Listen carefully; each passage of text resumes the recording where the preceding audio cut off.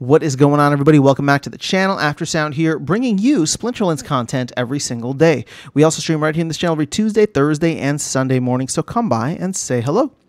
All right, guys, I have some good news in this like sea of red days that we've been having, and that is the fact that we have hit, once again, 3,000 players or 3,000 accounts that have purchased a wild season permit this season. So we're only about a third of the way through the season, so there's still plenty of time to go. And in the past couple of seasons, I've seen people come in, or accounts come in and buy the permit all the way up until the last day. So considering that we're already at 3,000 or over 3,000, I don't think it's out of the realm of possibility that we could get up close to where we were last season, which was about 3179. Again, to me, the reason I keep harping on this is because this is a very positive sign. We're seeing consistency here. And while sentiment is negative and crypto is down and all of that, we are seeing folks that want to participate in this ecosystem. They're willing to pay, right? These are paying customers coming back every season for more, whether it's their ROI min-maxing or they just want to play the game and they're willing to pay the season pass because they get, you know, all the cool stuff in Wild and they get to play with all their old cards. Whatever the case is, that is what we are seeing.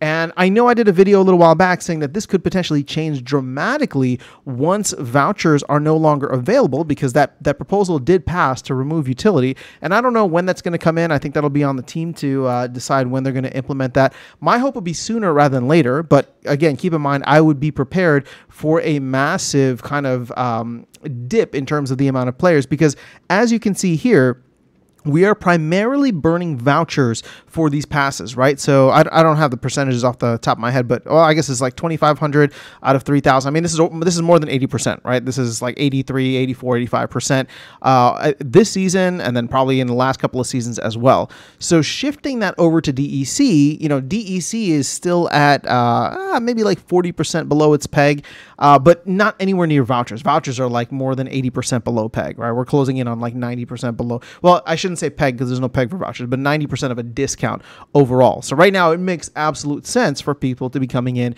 and using vouchers.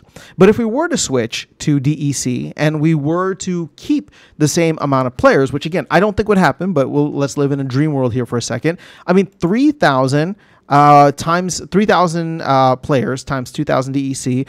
If I'm doing my math in my head right, that would be about 6 million DEC that we'd be burning every season, right? As of now, we've burned about 706,000 DEC. So again, it's not much, right? When you think about what we're doing right now, if we normally burn 1 million a day through all of the other various activities, market activity, land, all of that, I mean, we're burning 700,000 for an entire season on this. It's not much. It's only 353 players that are actually burning DECB, and I'm not counting. I think I'm just counting DEC. Yeah, so I'm not counting credits, which I probably should be, or DECB. I mean, DECB at this point, that's it's already been factored in. But either way, you know, even if you were to add this in, it's not a significant amount. That probably wouldn't even put us over 1 million. Maybe just close to like 800,000 or something. Or 900,000. So vouchers are still the primary burn that is happening here. And even then, even with that, we're not burning anywhere close to what we would need to become voucher neutral, let alone voucher negative.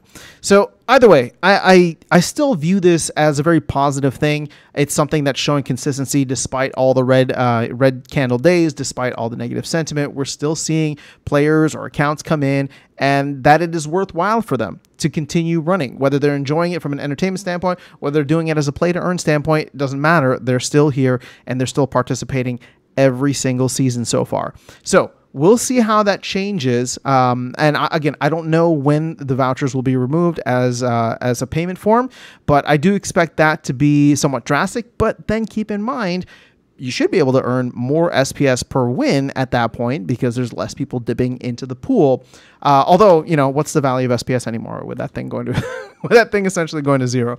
So just wanted to share this with you as a little bit of a bright spot overall. We're seeing consistency over the last 4 seasons, which is 2 months, right? I mean, 2 months, pretty much this entire summer at this point. So keep that in the back of your mind whenever you're thinking about how sad everything is in the world and in Splinterlands.